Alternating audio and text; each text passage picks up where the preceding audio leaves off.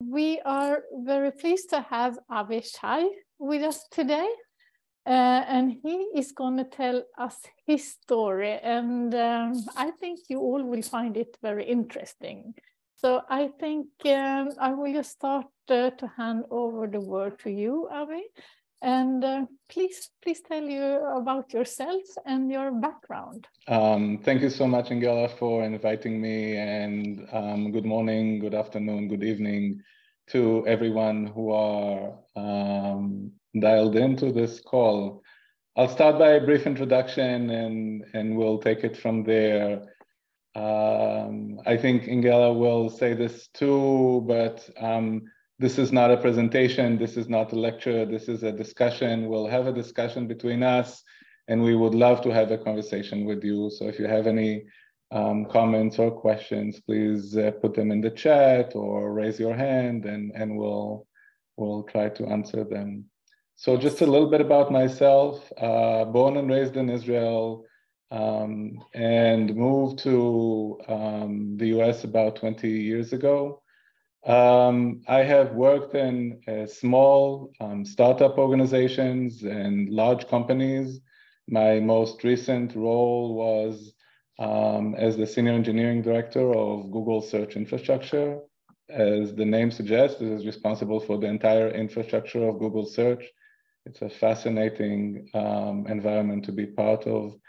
And one of the reasons we thought people will be interested in this conversation, because it's about the challenges of leadership and executions and teams and working in complexity and so many other things that I have experienced in my time and that I have led teams successfully through in delivering their outcomes.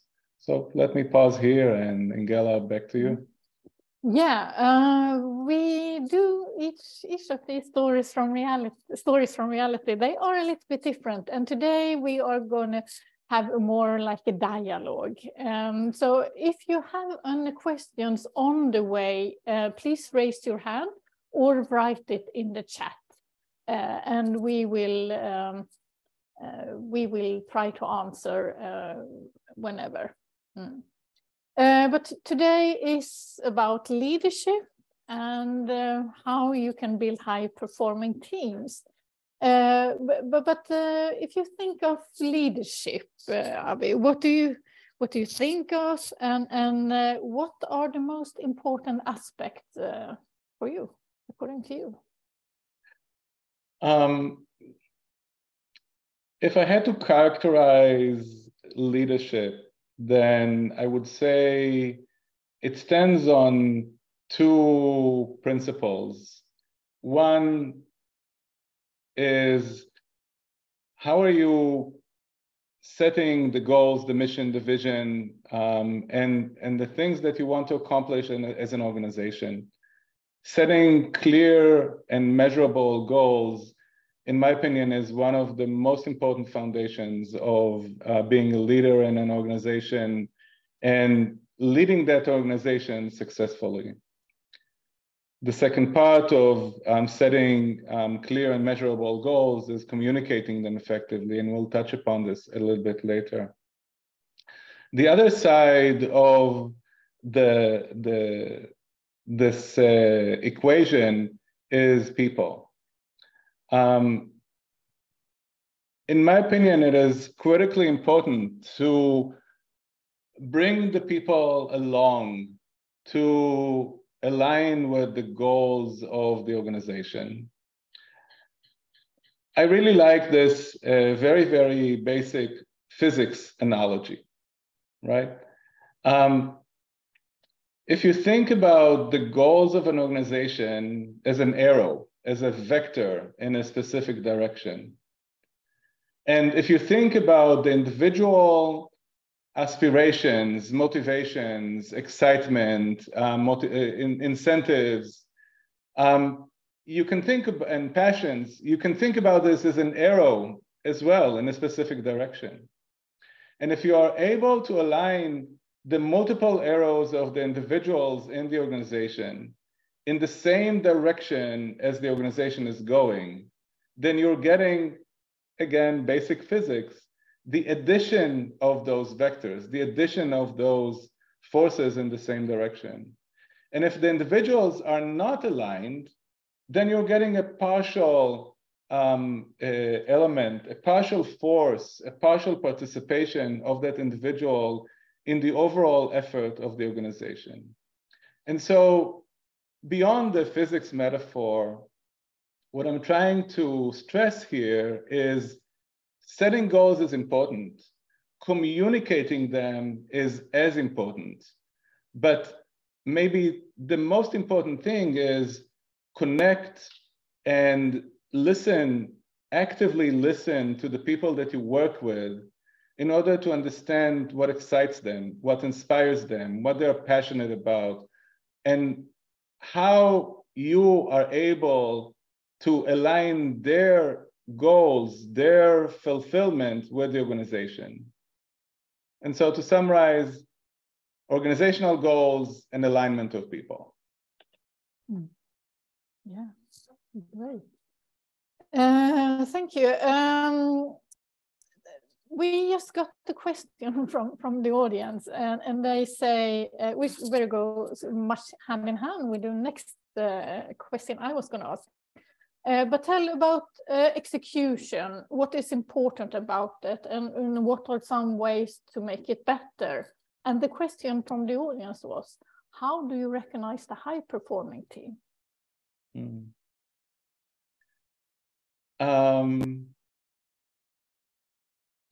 Taking my principle of two today, if I think about execution, I will think about two elements: ruthless prioritization and relentless execution. What do I mean by that? We often see teams and organizations who have a lot on their plate, and they want to accomplish everything. They want to do everything. They are spread too thin, and they end up overcommitting and under-delivering.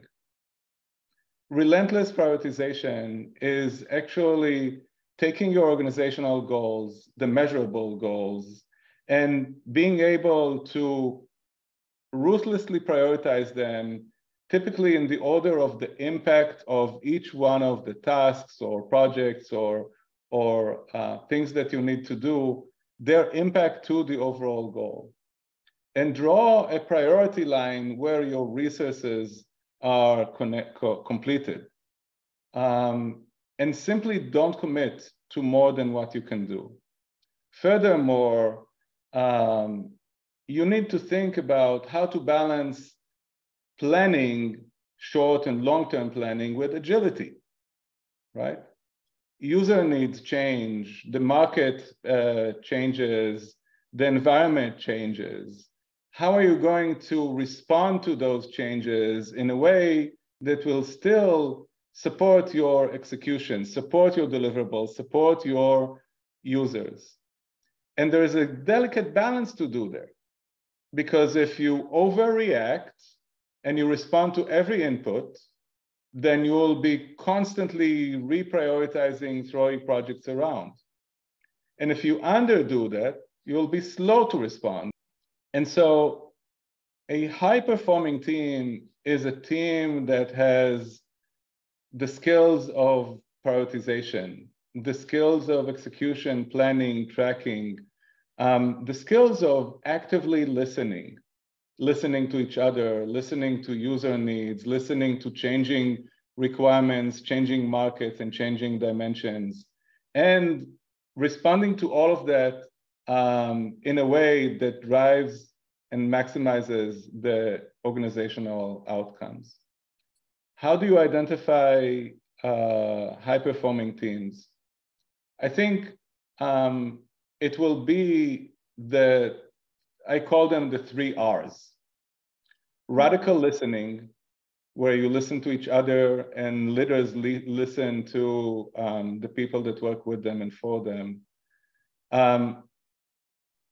Relentless planning and execution. And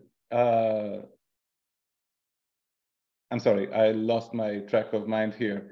The third one, listening. Yeah. Yeah. Right. I'm sorry. So radical listening, ruthless planning, and relentless execution, the 3 R's. So listening, planning, and execution.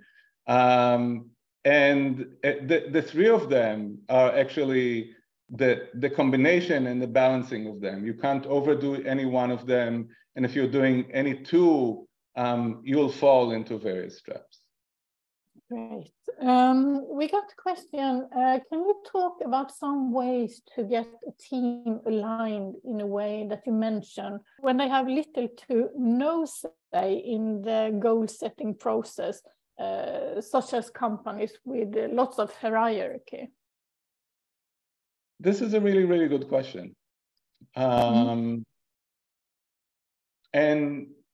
I've experienced that multiple times because my background is mostly in infrastructure organizations that are very, very far from the product itself or from the end users. And so one of the things that I used to share with my leads and my teams always is I call it connecting the dots. Basically, I want you as an individual in the team to actually know, understand, and then be excited, inspired, motivated by what you're doing right now, because you understand how it contributes to the end users and the company goals. For example, I'll take an example from my recent role at Google. One of the top level company goals was how to make Google helpful for users. And the question is, how do I, as an engineer on the team that is part of the Google search infrastructure, how am I relating to that? The answer is not difficult. Your role is to make the infrastructure resilient, robust, reliable, serviceable, able to launch new features quickly and efficiently, protect the privacy and security of the users, be a very high performance infrastructure.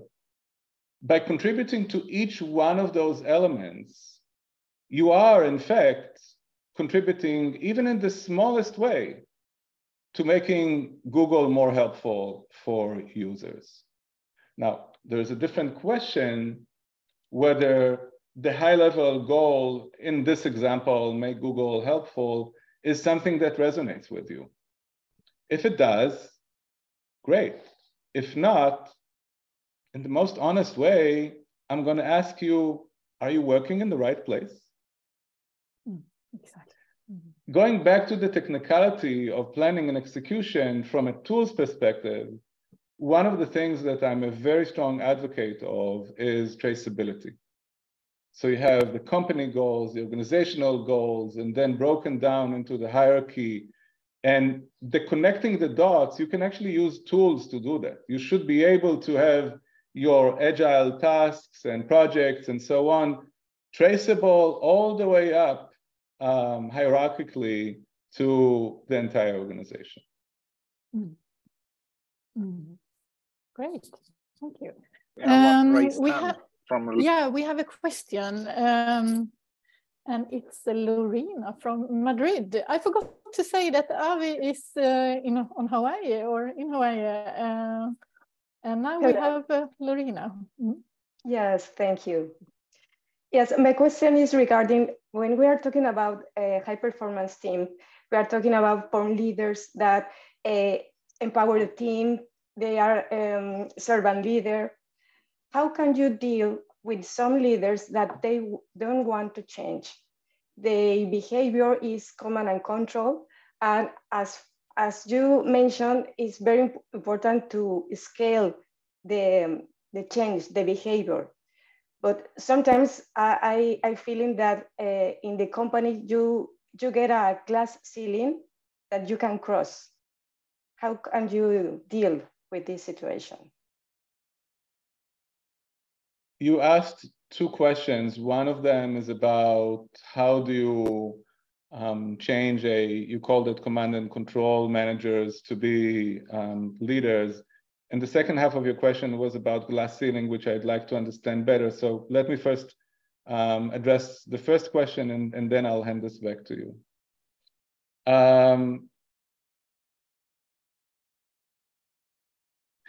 My answer to how do you change managers who feel they need to be in command and control, you can think of it as a naive answer.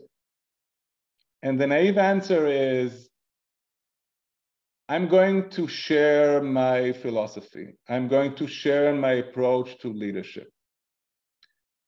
I'm going to show the benefits, maybe even in a wider and more comprehensive way than I did in the few minutes that we are talking about this. And I'm going to invite my leads and everyone in the organization to join the journey. You know, as a sub comment, I'll say here another thing of a language change that I started doing several years ago. I remember the times where, as a leader, you were asked, required, recommended that you create a buy-in with the teams that you're working with the individuals that you're working with. I changed that term, and I'm using the term bring along. And there is a language difference, and maybe there is a nuance, but to me it's important. Buy-in means that I'm going to sell something to you. I'm trying to sell something to you. You may or may not buy, right? Bring along is my intention to actually reach out my hand and actually bring you along this journey, because I believe that it's exciting, it's motivating, it's inspiring, it's interesting, it's challenging. I'm inviting you to come with me. I'm not trying to sell anything to you. And if you're not interested to come along, then that's perfectly fine, right? So those leaders, the beginning of the process is the process of invitation, following through a process of coaching and mentoring and supporting and building skills. And at some point, if there is a misalignment, exactly like with the vectors that I described before, then people should go where they feel comfortable to be, right? So it's a little bit of a strong approach, if you want, but I think that that strong approach yields very strong results. And being a little bit less humble this morning for you, I have the receipts to show for that. But I want to come back to you and explain to me the question about the glass ceiling. Yes, it's regarding when you trying to escalate this agility model, you find that some you're working with the managers and then top managers, and if the company is very hierarchical, they don't want to change because they have the silos, and it's I think that is ego and power. Yeah, you know. So it's in the moment that no, I won't change. I won't work in another way because I'm the master here.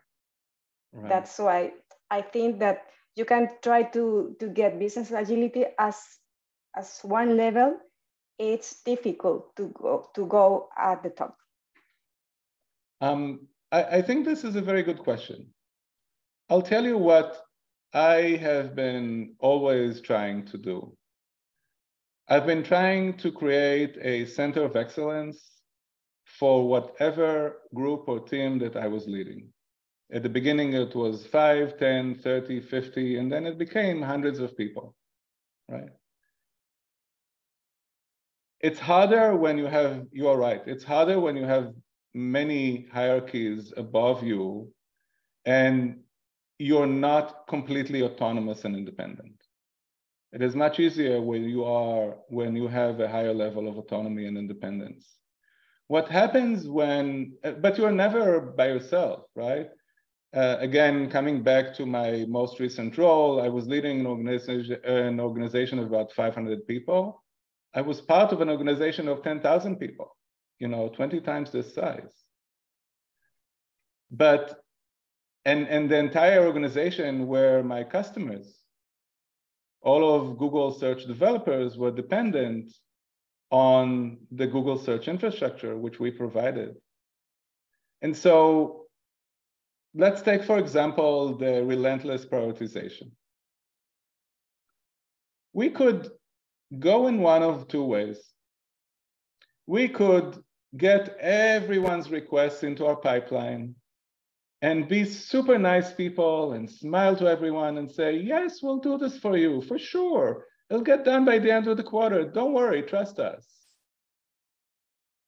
Or we can do our due diligence. We can do our analysis. We can work with them and with the product people to understand the biggest value and impact that each of those requests have to the business and the cost and impact that that has on our team and whether we are able to do it or not. And then we're going to create a priority list. And some things are going to fall below the line. And then we're going to have a very transparent conversation. Look, it's math, a very simple one. We can't do everything. Here is the priority list as we understand them. Here is our resources as we can share them, right? Those things are below the line. Let's have a conversation. But the conversation is very clear. The sum of our resources is set. And if you want to bring something which is below the line, you'll need to have a zero-sum game, you'll need to take something above.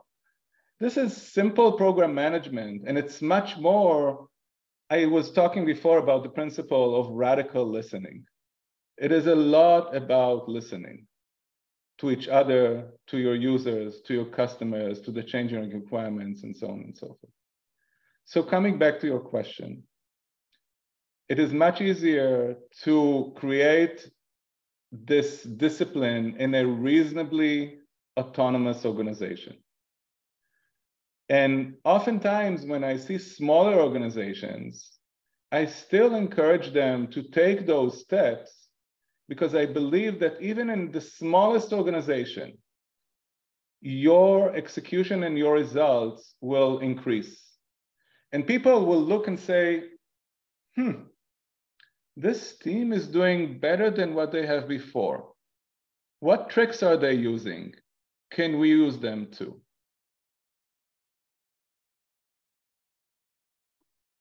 Thank you. Great, thank you. We have one more question. I often read that one factor is to keep the team the same people, but how common is that in reality? What is your best advice when it comes to onboarding, offboarding team members? I have not heard that a factor is in keeping the team the same. I think that one of the challenges in a team and in a high-performing team is sharing the knowledge and balancing the load. I've seen cases where, especially in tenured organizations, people that have stayed around for a very long time, there are experts. And those experts, it's a gift and a punishment at the same time. The gift is you have someone who's extremely knowledgeable.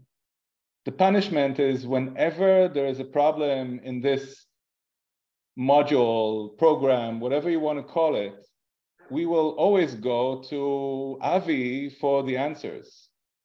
Avi cannot take time off. Avi cannot sleep at night. Avi cannot have a weekend. Avi cannot go for vacation. And so when I see situations like that, one is I praise the person for the value that they have. And then I challenge them and invite them to relieve this pressure, relieve this knowledge, share their knowledge with everyone else. And there is so much pleasure in giving knowledge and giving expertise such that the next time someone asks the question, they're going to go to Ingela instead of Avi because she knows as much as Avi. Why should we burden Avi while he's on off hours in Hawaii? With regard to onboarding and offboarding, I'll just share 2 words, kind of knowledge sharing, kind of bringing as much knowledge as you can. Great, thank you. We have a question from Lars. I think Lars is in Oslo. Will Lars?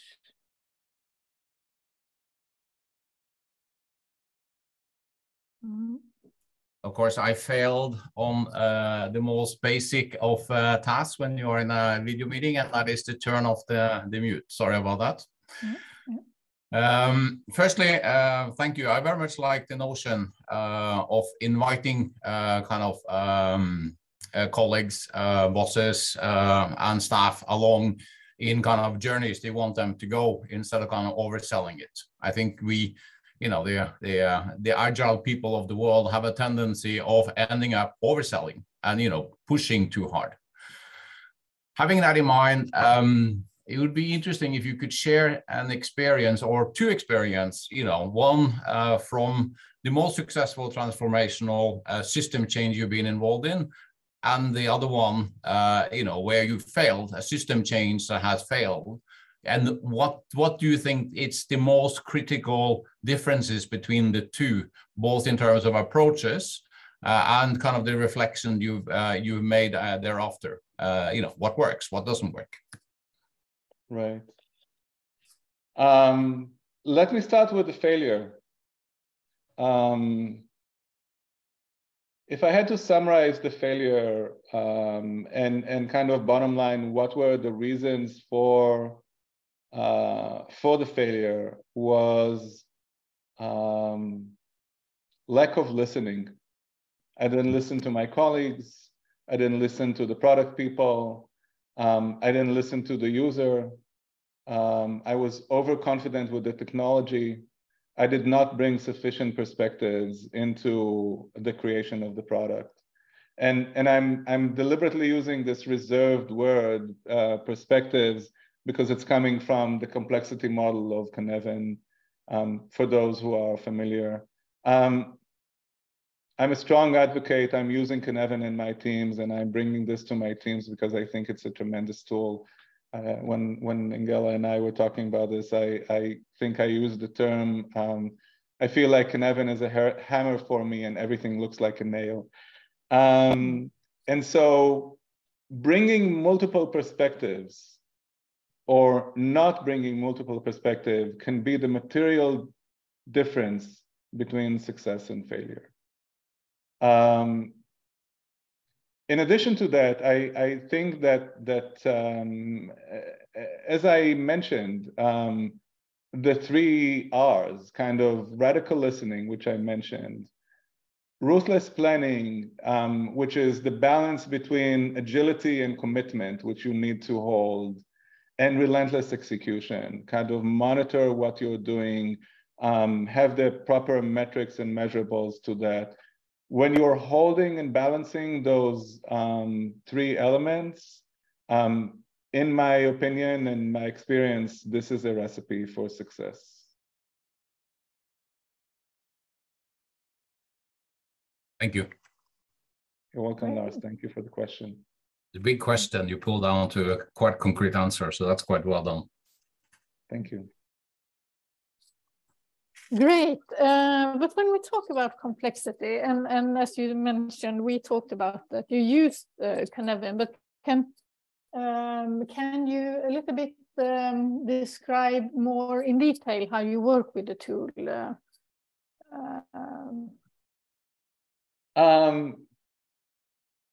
I need to be careful here, because if I start to talk about Cynefin, this meeting is going to last for a couple of more hours. It is a hammer and everything looks like a nail. So the challenge I have right now is this is a complex environment and I need to come up with a reasonable answer in a short amount of time. So what experiment should I try?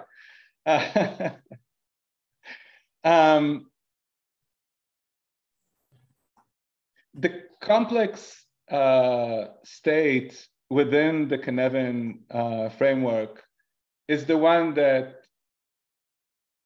I believe many of us live and execute on a regular basis. You know, the simple and complex spaces are, as the name suggests, they are simple. The complex spaces, you have the expert. This is not something that typically as a leader, you need to pay a lot of attention to. You have your program managers, you have your technical leads. It can be offloaded. The complex space is the one that is most challenging because it lives in the unpredictable side of the universe, the unpredictable and the nonlinear side of the universe, right? You can't tell what is going to happen when you're going to do something. And so your entire state of mind is about hypotheses and experiments and perspectives and polarities, right? I'm not going to give the entire lecture, which takes many, many hours about Cynefin. If you don't know, then go and look for the resources. Maybe we'll post them online somewhere after the meeting. Yeah, what is interesting? Yeah. What is interesting about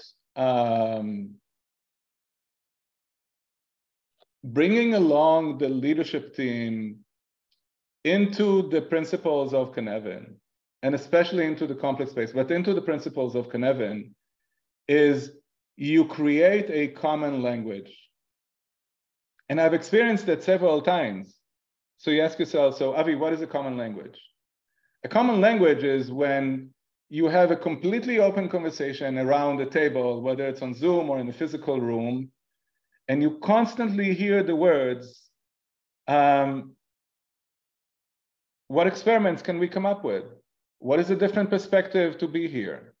What are we trying to accomplish? That's a translation of what experiment are we going to run? The other part of this is if you have that state of mind of complex space with hypotheses and experiments, then the outcome of an experiment is the outcome of the experiment. Sorry for the tautology. There is one of two outcomes. You either confirm the hypothesis or you did not confirm the hypothesis. Either way, you have a positive and constructive learning from that experiment. It will either amplify what you're doing or you're going to try something else. Notice that in the last 30 seconds, I did not use the word fail anywhere. And so whether you're a junior engineer or a team lead, what you're doing when you have the common language and structures of working in complexity, then you're not afraid of failure.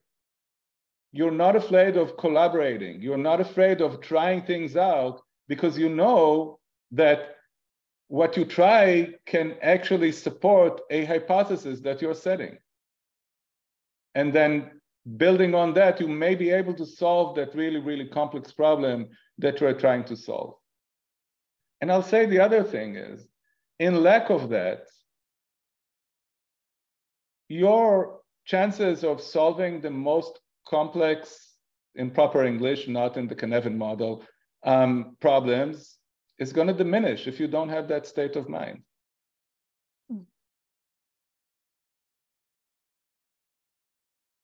Yeah, great, thank you.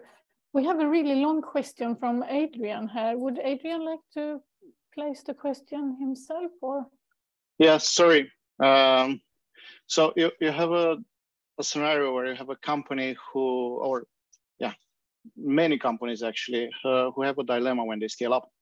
The problem is they have a way of working which is very good in the startup phase, because this way of working brings a company to the scaling up phase. But then you suddenly have a lot of new employees, you have a lot of teams, you might have distributed around along a lot of time zones and so on. But the management team is the same. How can you, what's the best strategy to convince the management that it might be a good idea to change the way of working, the approach to even to some management practices in this kind of situation where you're actually transforming from a startup to a medium company, let's say? I'm smiling because this is such a common question and this is such a difficult question.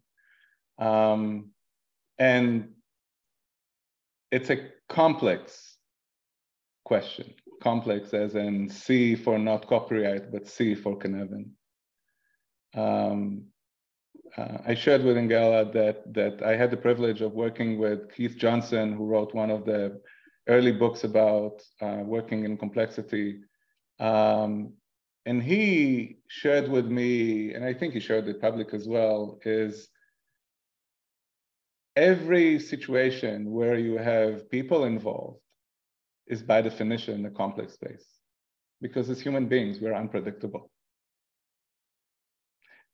By the way, this is a really, really good observation. And for everyone on this call who are living and breathing this space, realizing that the minute we are part of a process, it makes it complex, you change your way of thinking about it. But Adrian, I'm going to come back to your question. Someone shared with me quite a few years ago, they call it the rule of 3 or the rule of 3x. An organization changes and needs to change its structure, its behavior, its processes, its execution every time it grows by 3x. From 5 to 15 to 50 to 150 to 500. Every time you go to one of those steps, the entire organization needs to change. Now, when we go from 5 to 15, we still know everyone, and maybe we need to stretch ourselves a little bit, but it's fine, we can make it work. And when you're going from 15 to 20 and 25 and 30, it's still okay, you can make it work. You start to burst at the seams when you're at 50. You're bound to almost completely lose control when you're getting to 60, 70, or 100. If you have not already started to deal with these changes of structure and process and leadership as you did. Not to mention that when you're going from 100 to 500 along the way, you'll need to completely change.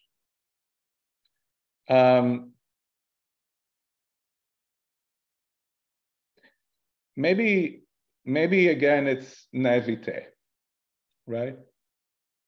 If you are listening well enough, if you are attentive, if you have someone who would whisper in your ear, hey, you should pay attention because something is developing here, then you'll pay attention and you'll adjust and you'll learn the new skills and you'll adapt the organization. And for example, you will start to think about planning processes and execution and the frameworks that's related to them. And if not, you're going to fail. And if you're not going to fail from 20 to 30 to 50, you may fail at 70, you may fail at 100.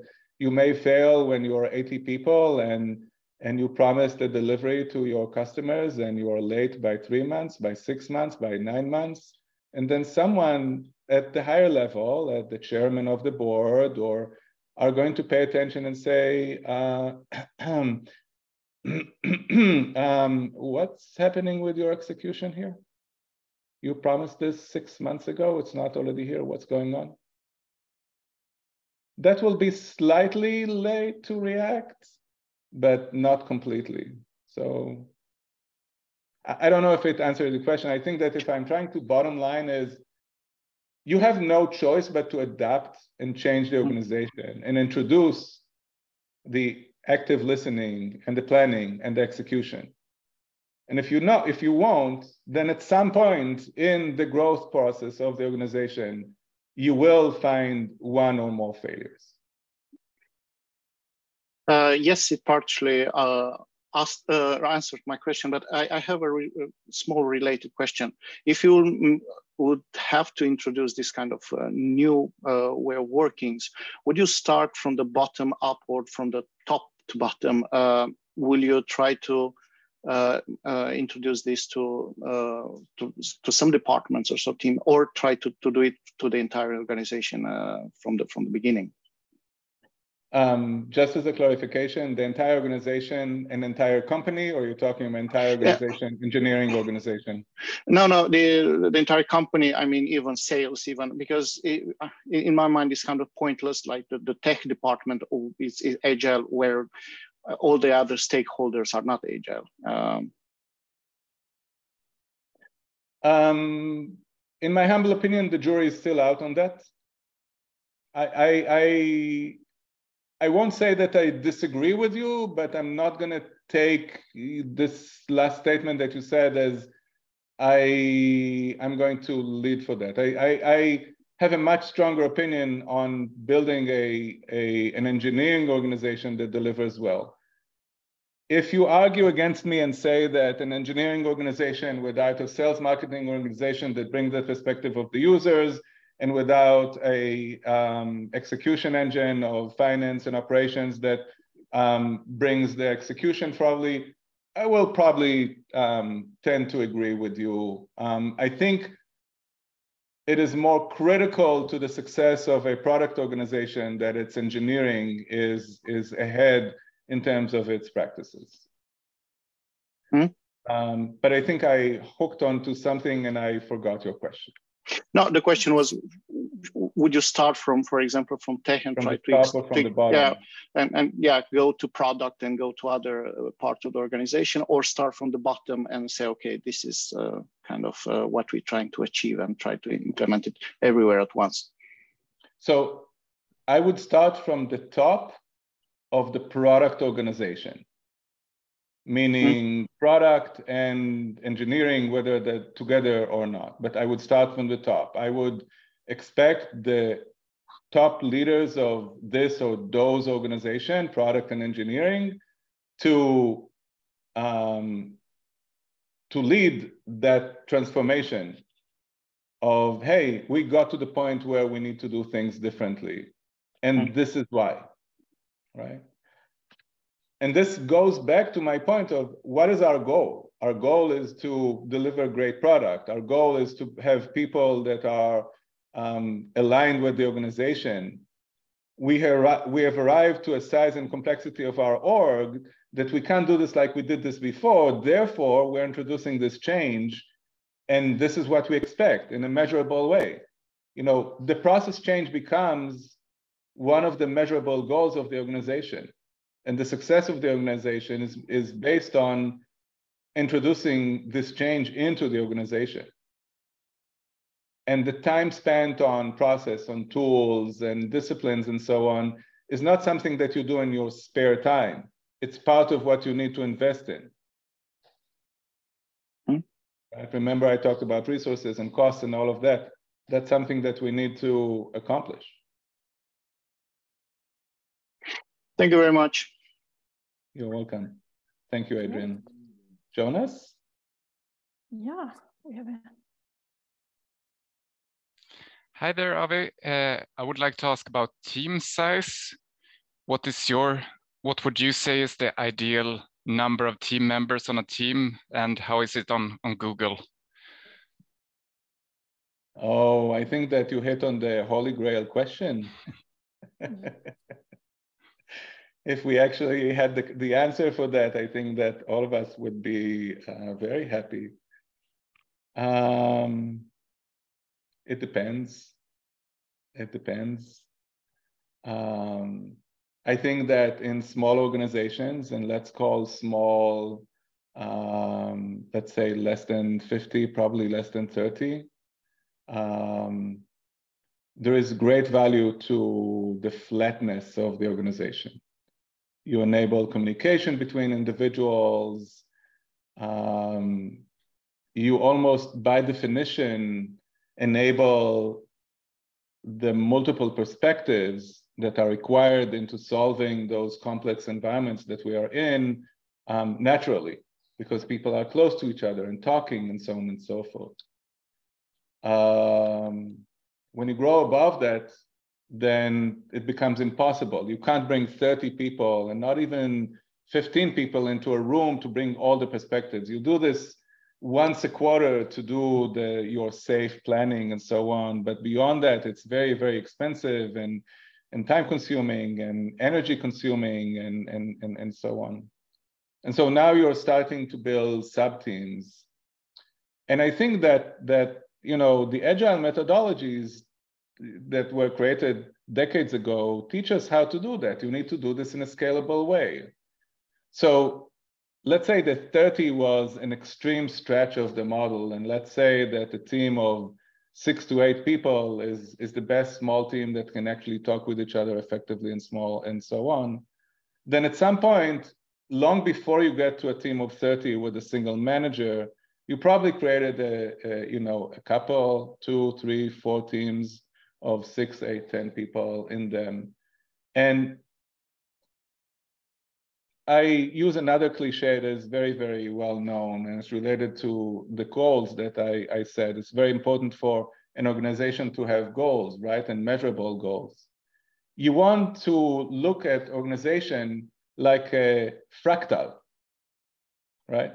You want to break them down where every sub-organization also has clear and measurable goals, etc. Exactly like fractals. When you look at every piece of that, it looks exactly like the others. So what is the magical number? It's anywhere between 3 and 4 and 6 and 8. 10 and 12 is becoming too large. And it depends on the complexity of the problem and so on and so forth. So, it's a very wide range, but the answer is it depends somewhere in this range. Sure. Yep. Thanks. Sure. We have some more questions there, and they are a little bit related, but how to increase the self-confidence of a high-performing team? How do you make them realize that they are amazing as teams? And also, I have a little question connected to that, but how do you work with the individuals in the team to make them shine, to find that spark that ignites them to do their best? I'll start with the second question, because I think that one is incredibly important.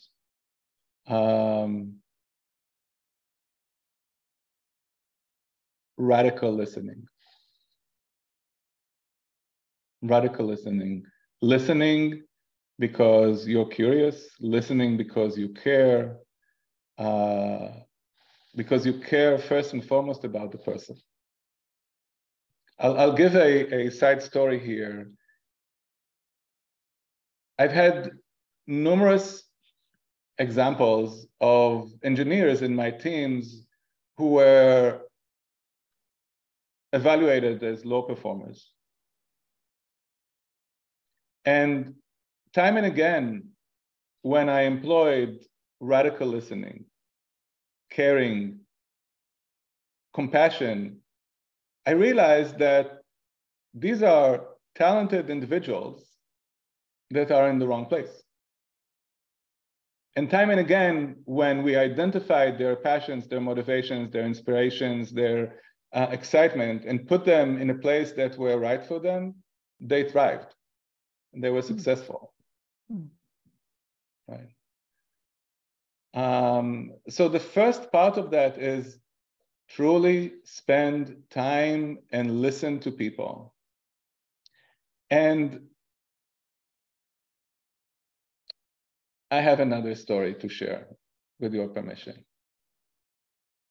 I had a relatively new employee, several months, new college graduate, and met with them, and they were used to our project conversation as in what's the status and what you're doing. And I started with the question of, are you happy? And the person looked at me in a confused look and saying, why are you asking me this question? And none of my managers ever asked me anything like that. And I said, listen, it's very simple. If you are happy and fulfilled and excited and inspired and committed and motivated and passionate about what you do, you're going to be at your peak performance. And in the most selfish way, I care deeply about you as a person. Yes, I do. But even if I didn't, even if I was a robot manager, I want and need you to be at your peak performance. And what is another way of making you at your peak performance other than making sure that you're in your happy place and the place of fulfillment? So that's related to that. Inga, remind me what was the first question. I'm sorry, I'm talking too much and I forgot. No, the first one was if you have a high performing team and they're doing amazing, but how can you increase their confidence? How do you make them realize that they are an amazing team? Usually those are not the difficult problems, because amazing individuals and amazing teams usually get public recognitions and celebrations from all around. I have never seen a challenge of a high-performing team not knowing that they are. The bigger challenge is, how do you let a team that their performance is mediocre, not failing, but simply not good enough? How do you wake up such a team? I think that's the biggest challenge, the bigger challenge. Do you want me to answer that question? Yes, please.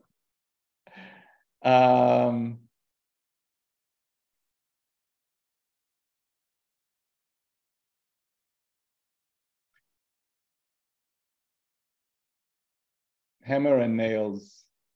I'll use another one of my hammers, radical listening. Have an open heart-to-heart conversation with the team that starts with the question, how do you think we're doing? Listen. And as you're listening to the language and look for proof, look for data. At least on the engineering side, we are data-driven. And seek the data that supports whatever premise is being given. Now, there are one of multiple options here. One is, you are under the impression that the team is underperforming, but maybe you don't have all the perspectives. Maybe you're not aware of the number of on-call tickets that are happening. Maybe you're not aware of the fact that 3 out of the 8 people on the team are not only constantly on call, but they are those amazing experts that everybody call on to constantly, whether they're on call or not. And so their projects constantly suffer because they need to solve the world's problem all the time.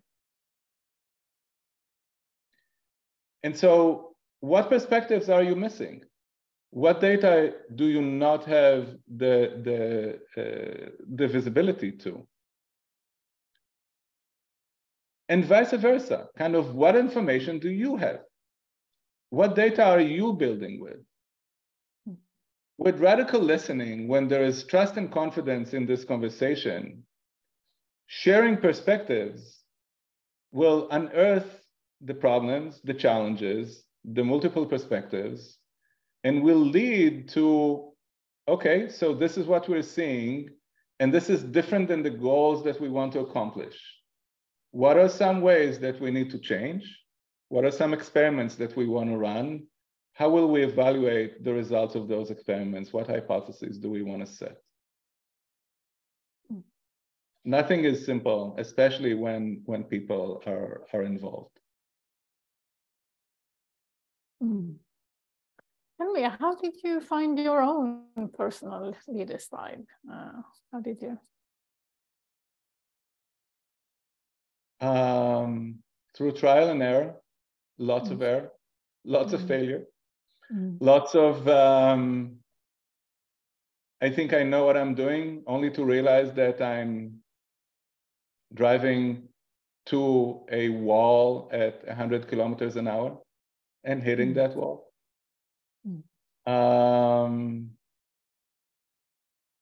Great leaders and mentors. I remember two that stick with me for a while, actually several. One is a really interesting experience. I'm not gonna obviously name names, but I'll even obfuscate it further. I will only say that I actually left that manager. I left my role and looked for a different role and found a different role to leave that manager. Only to realize years later that he was one of the strongest supporters and role models and great advice that he gave me. It was just tough love, right? It was just tough love. And the other one, which I think shaped a lot of what I did, the following is a phrase that he coined, at least for me. He said, Avi, my job is to work myself out of the job. And think about that phrase. As a leader, my job is to work myself out of a job. Think how many layers are inside that. It's collaboration, it's leadership, it's succession planning, it is people development, right? I'm successful when I can go away for months at a time or just leave and the organization will be successful. It means that I set the organization in the right direction. It has clear processes, it has clear goals, it has leaders in place that can fill in the role. And so what can I do? It's never about job security, not at that level, not at that point. You can do one of two really, really important things. One is, if you actually work yourself out of a job, you can take a significantly larger view and a bigger perspective of what's possible. This is the point of innovation. We've accomplished this. Everybody are busy and successful in reaching our current goals. What else can we do, right, as an organization? And two, for me, I've reached this peak. What is next for me? I am accomplished. I did this. What is next for me? I'm now free to explore whatever is good for me. So both of those options are so appealing. Yeah, I agree, especially the one who kind of make everything happen so you don't need myself. I find that a great inspiration, but you don't run into these kind of managers so often. The clock is ticking. It's been wonderful to have you here, Avi, and I could stay on longer. But the last question, you now work as a coach full-time. Could you tell us a little bit about that, your new role? I gladly will, thank you.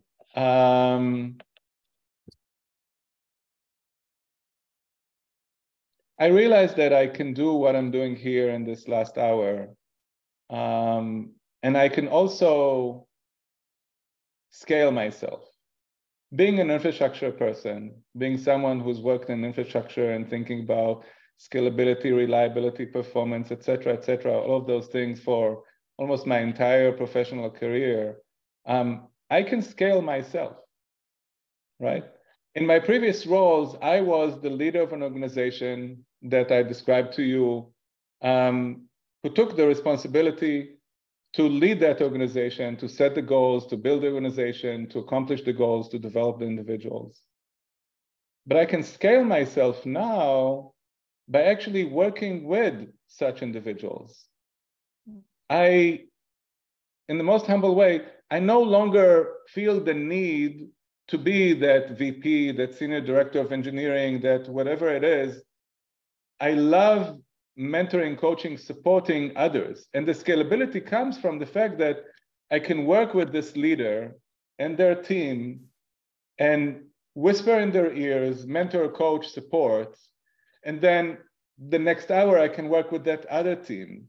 And so like a multiprocessor, hyper-threaded, I can push multiple teams in the right direction. And so my impact is scaled. And of all the things that I'm passionate about, you know, the planning, the execution, the one that I'm most passionate about is developing people and seeing them succeed. And so that is what I'm focused on today. Great. Thank you. Yeah, thank you. Thank you so much for attending, joining us today. I see a lot of good feedback in the chat. So I think we need to round up because it's 10:05, but lovely having you here. And thank you so much all for attending. We will shortly, we have a new topic. For after Easter, we will have a new story from reality. So please join if you have the time. But all, thank you for today. Thank you very much. Thanks a lot. Thank you. Thank you very much. Thank you. Thank you so much. Bye.